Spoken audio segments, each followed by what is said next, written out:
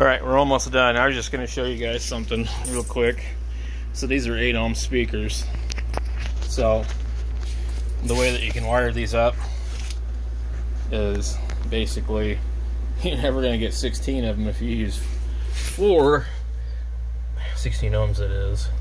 So you go from the positive up here to the camera will focus to the negative, okay?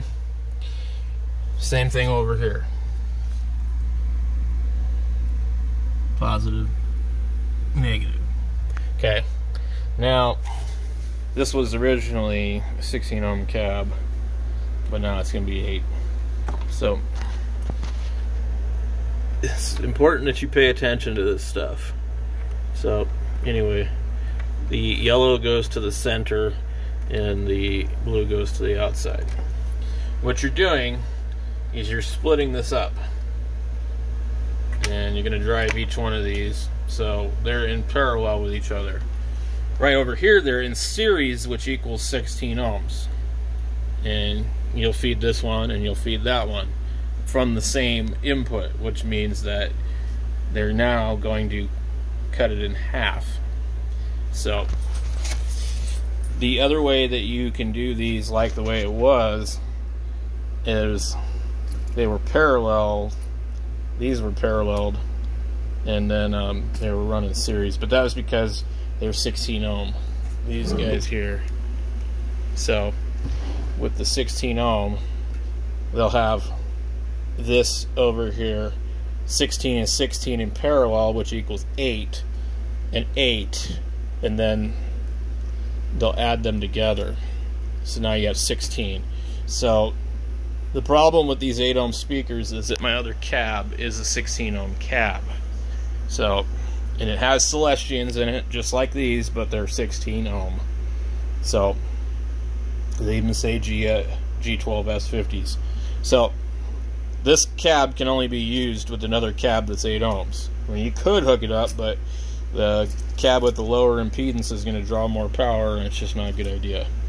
So, in actuality, I'm done with 4x12s and full stacks and all that crap. I just would rather have a single 212 cab. In fact, most of the time I just play through this, which is just a single 12, 6505. So, anyway, so with this guy here, we got our negative, so we could take one of them over here. I can't reach it, but basically, you know, clip this one on here, and then you get your other one over here.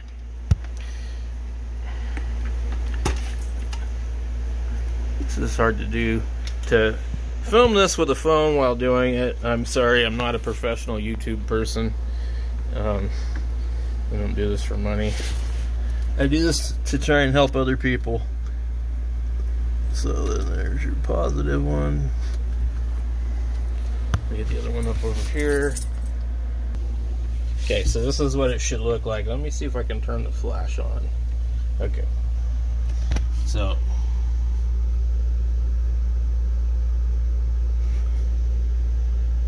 now these wires here are not color coded because they're going in series, but these ones are.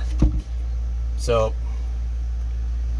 as you can see here, these two are in series, and the yellow wire is going to the positive and the blue wire is going to the negative, going back over to here.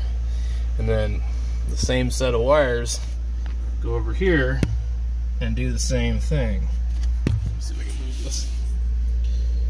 So you see that? The blue wires on the negative, yellow wires on the positive. Those are in series, putting those two series pairs in parallel. Now you got an 8 ohm cab. And if you're not sure you did it right, get your ohm meter out and measure the ohms. They won't be exactly 8 ohms, they'll probably read like 6 or something. In fact, impedance is a complicated thing, which it can actually change the more that you drive the power. So even though they say a speaker is rated at 8 ohms, the resistance fluctuates when you're driving it. And some stereos and stuff don't like that. So like I've got some Bose speakers.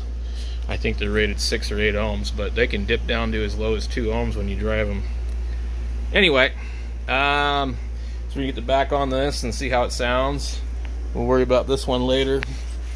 And if it doesn't sound good, I'm gonna take them back out and put them back in this thing and send this thing down the road. So thanks for watching, guys.